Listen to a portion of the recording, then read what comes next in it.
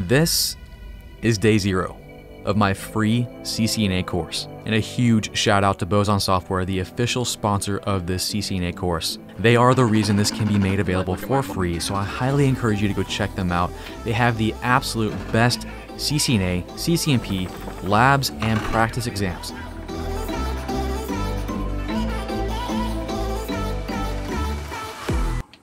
Woo! How did I do that? Well, it's simple, right? I clicked shoot and the computer shot, and that's what happened. But hold on a second though. I'm playing online, and the guy I shot isn't just in the game, he's actually playing a game somewhere far away from me. How did my bullet get all the way to him? Actually, come here with me real quick. Come here. So, that bullet has to fly over this Ethernet cable all the way down here. Come on, let's go down here. It goes into my wall jack here. Come on, let's go. It goes into my IDF. To my network stuff here in my rack. Comes through my walls, to my switch, to my router and firewall, then to my modem. And where does that go? Come on, come on. Goes to my AT&T fiber box, and then to the internet. Okay, the internet. You probably saw that coming, right? Like, duh, Chuck, we play online on the internet when we play Call of Duty with other people. But what happens after that? When I fire that bullet, where else does it go? I've already shown you how it goes through your entire network. This is what you have right now. If you're playing Call of Duty online, this is your local area network. But what happens when we go outside your home to the WAN, or the wide area network? Let's see. And the internet will just be more routers, just someone else's routers, hip hopping across great distances. And that's all the internet really is, just a bunch of routers connected. But of course, it's not just routers. You'll have switches here, firewalls, just all kinds of stuff in all these different networks. But the cool thing is that in the blink of an eye, as fast as you can fire a bullet in Call of Duty, that's how fast things are going across all these routers. Until finally your bullet flies all the way to the Call of Duty servers. But hold on, not finally, not yet, because your bullet has made it to Call of Duty, but now Call of Duty has to send your bullet to the guy who's about to get shot. So, again, we go back up to the internet. Bam. Back to the router.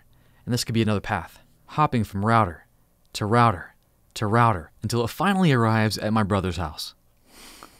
Because he is the one I shot, and it will hit his modem, his router, his switch, travel through his Ethernet cable to his PS4, and he gets shot. Crap! Now, why did I show you this? Why would I show you how a bullet can travel across the internet? Well, I did it as a test. What I'm hoping is that if you saw this, you would go, wow, I want to know more about how that works. I want to do something like that. If that was you, this course is for you. The CCNA is for you. Because what I just showed you is what you'll be learning in the CCNA. Networking, how networks work. Now, if you look at this, the networking we have now is pretty complex. But the goal is the same as it was 20, 30, 40 years ago. I want my computer to talk to another computer. I want to share data with that computer. I want to hang out. That's all we want to do. And that's how networks came about. It was one computer saying, hey, I have all this data I want to share with another computer, and I can't do that right now without a lot of effort. So, you know what?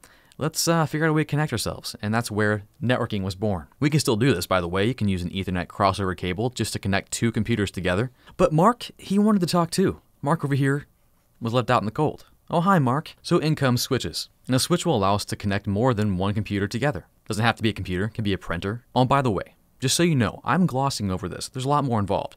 Broadcast domains, MAC addresses, VLANs, all kinds of stuff with switching. So just know, this is just the tip of the iceberg.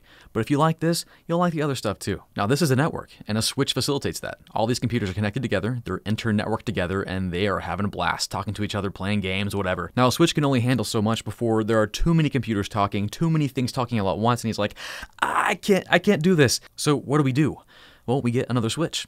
Easy enough, right? So easy. And we connect more computers, and they have a blast, they're having a good time. Yes. And yes, the more computers I draw, the worse they get. You probably can't even tell they're computers anymore. Oh, I should probably label my switches, right? Let's just call them switches, so you know what's going on. Now, what we have here is essentially two networks. Let's just call this Network 1 and Network 2. We got a problem, though. What if Bob over here wants to play a game with Mark, but they're not connected together? How do we solve that problem? Well, that's where routers come in. Routers. I'm not going to draw one. I'm just going to bring one in. A router will help these two networks talk. That's what routers do. They help networks talk to each other. So we connect our switch up to our router. Bam, bam. And a high level view, extremely high level view of how this might work is Bob's like, hey, I want to talk to Mark. So he says, Mark, are you here? And everyone's like, no, Mark's not here. So Bob's like, well, maybe he's over here. So he goes to the router and says, hey, router, is Mark anywhere? Do you know about Mark? And the router's like, yeah, I think I might know where he is. Bam. Hey, Mark is over here. And now Mark and Bob can talk to each other. So where does the internet come in? Well, this might be just one section of the internet. So we'll put them down here, and we might have another router with another situation. And by situation, I mean another switch with a bunch of computers who just want to hang out with people and talk and play games. And we connect these two routers together. And the internet is just this, times 1,000. Now again, I've got to say this. If you were to pop the hood on the internet and look inside, it's pretty complex. Like, there's a lot of stuff going on. So keep in mind what I'm saying here is very high level, but that should be exciting to you. Like, wow, I can't wait to learn more about how all this works, and we'll definitely cover that. Okay, so we looked at our switch and we looked at our router. What about this guy? What's a firewall doing? Well, simply, he's protecting you. He's protecting your network. Now, as you may know, there are some bad people out there, some bad dudes that want to attack your network, that want to steal your information. These hackers are constantly trying to find ways to steal your stuff. And while they'll try to get into your network, a good firewall will keep them out. Now, again, with networking, routers and switches, we want to connect people, connect computers, connect devices, smartphones and smart lights and all kinds of stuff. And that's normally good. But then there's bad things, and that's where a firewall comes in. A firewall's job is to block anything that shouldn't come through or go out, and only allow the good stuff. Now, I'm hoping at this point, some of you are probably going, well, Chuck, I don't connect anything to a switch in my house. There's no cables anywhere. What are you talking about?